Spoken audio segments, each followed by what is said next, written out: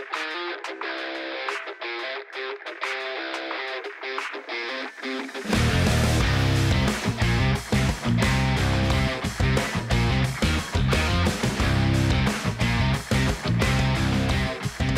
to loseweightveryfast.com. I'm going to be kicking off my site with some really good soup recipes. And this is what better place to find the best soups than my mother, who makes the best, healthiest soups ever. And I'm really looking forward today to showing my audience how to make a very healthy and lean, mean soup. So we're gonna get started today, and you're gonna have an article as well. I'm gonna post some information. So not only are you gonna have a video, but I'm also going to have some content for you so you can just simply copy the recipe and really make something special for your family and make it light and healthy to help you not only for weight loss, but for your health and wellness goals, to make you feel better.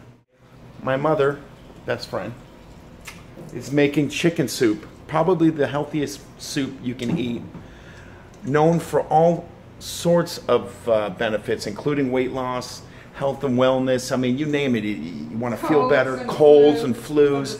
This is going to be great stuff. Get ready for this, okay? You're watching a genius in action. Now, what I do is what most people don't do, because I learned from an original. I learned from Rose Rosenfield. And Rose Rosenfield didn't have the cleanliness that we have today. Mm-hmm. Chickens used to come with all the feathers on them. I only buy kosher chickens. They are the tastiest, the healthiest, the cleanest. Mm-hmm. And I buy a nice big fat kosher chicken. And then all I do is just pick out the fat, and if there's any remnants of any feathers, I literally just pick them out. But you need to use the skin, because it is the skin that gives the amazing taste, even though you have to skin the fat from the top afterwards.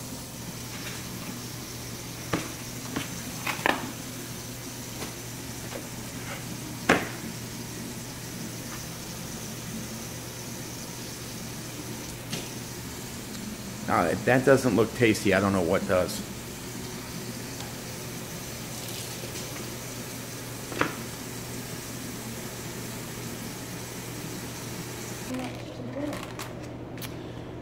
Now, I want everybody to keep in mind, dinner is in 5.5 hours. It's Friday at approximately 12:40. My mother is making dinner for a party of 7, maybe 8 people, and she's making this soup, which typically takes, you're usually supposed to prepare the day before. However, because the taste, it's tastier from the day before, because there you go. The chicken has soaked in the liquid.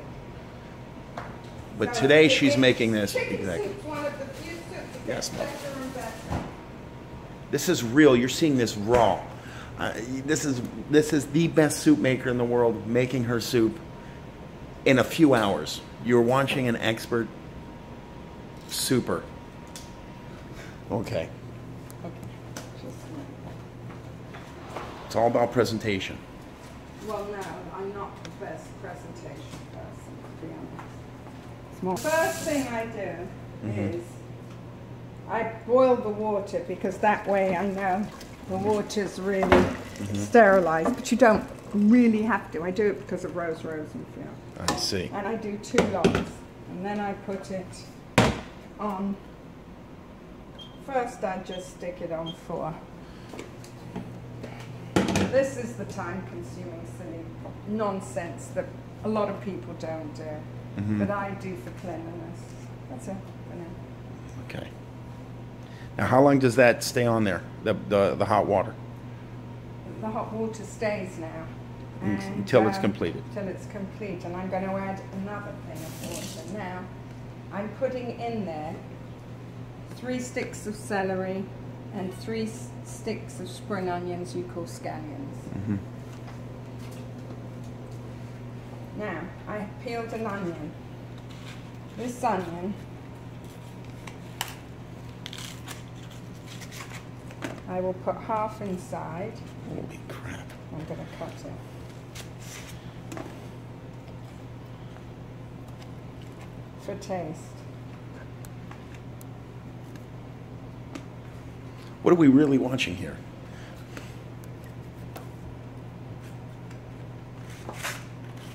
Doesn't matter how you cut the onion. It's irrelevant. Mm-hmm. It depends what mood I'm in, what angle I'm in. I understand. I might do it one way, I might do it another way. I like to stick it in all the crevices.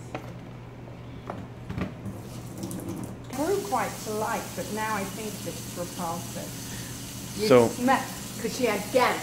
So right. She cut off the feet and she beat Who had it. gas? My mother had gas. Oh. Not electric. Oh, so it was I fire. thought you had gas. No, I'm thinking the wrong thing. It was fire. Right. So, obviously, back in the 50s and the 60s, you used to have to pluck the feet. I mean, At it least was full of feathers, the real feathers. Right. Look. Understood. And the little eggs would be in there. Oh. With this all around it, Yes. I'm going to put this in the sink. It's in the holder it came in. Because you never put anything in the sink. Sinks have a lot of bacteria. Okay. You drop something in the sink, you throw it out. Exactly. Every crevice you can dump in, even if you have to make some. And when I say make a crevice, you just stick your knife in. And then you stick in their things. I do it with, I don't make chicken soup with garlic.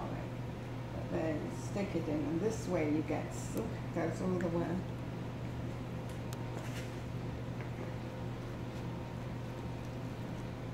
There you go. It's beautiful.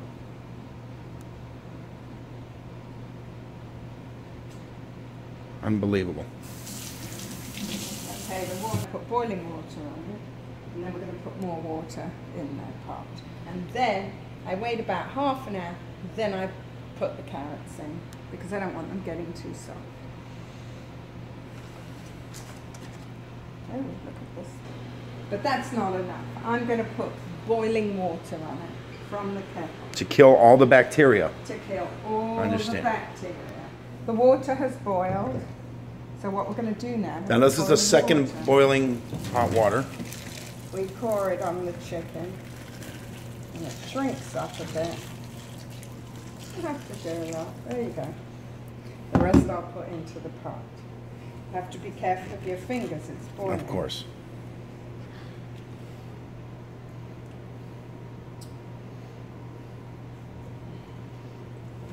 I lose my onions.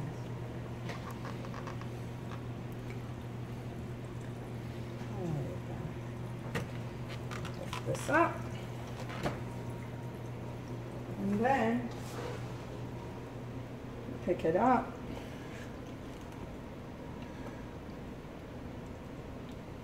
And you put it into the pot.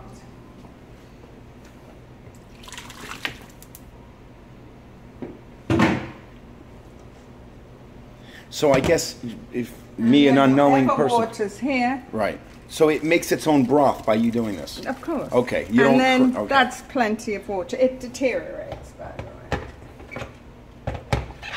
I see. It will deteriorate. Keep it on full for a while. And Now that's it, right? No. Okay. Sorry. Then always clean up as you go along, or it gets out of control. Mm-hmm. Then you get pepper. What Black type do you? pepper. Black pepper. Then you put plenty of black pepper in there. And some dill. And some dill. You can use parsley as well. I usually have dill and parsley. I don't have I forgot to get the parsley.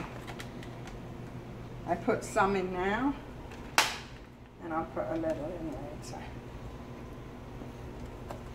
So you have in there You have your whole onion, you have your scallions, you have 2-3 pieces of celery, you have dill, and in 30 minutes you're going to put in carrots. I'll see you then. Let's go over what we're putting in here. I should have put it in first. I forgot. One minor correction. I always put in a giant carrot, then I'll put in small carrots later, so everyone gets carrots. I put in a parsnip, which absolutely gives it amazing taste.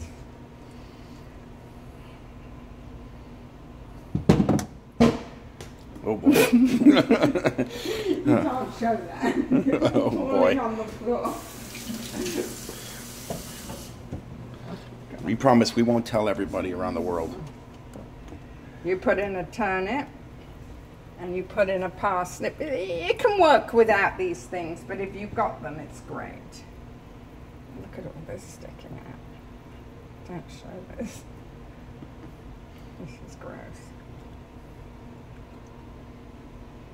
Okay.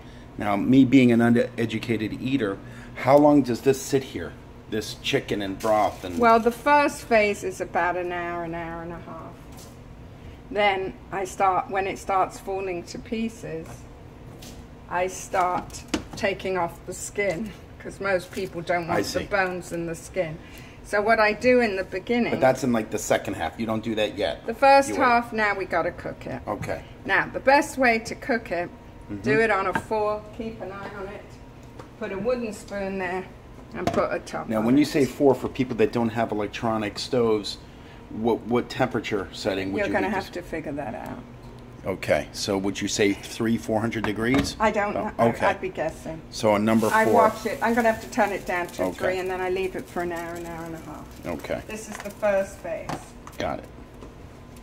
Hour and a half, and you just have it sit there. Great. So it's now 2 hours later, and the soup has deteriorated, as you can see. It's evaporated. And I do 2 things now. I now have it on 2. I add some more carrots. It doesn't matter. Whatever you like, you can put in. And I add a little ginger.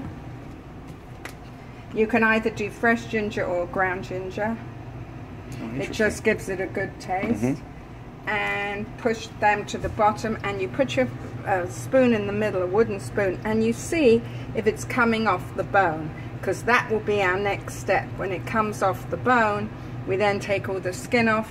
My family doesn't like the skin or the bones, so it has to be taken out, and it has to be skinned, and the bones have to be taken out, and then it's all put back. But because of the water evaporating, I just get rid of some of the fat. Get another dish for the fat.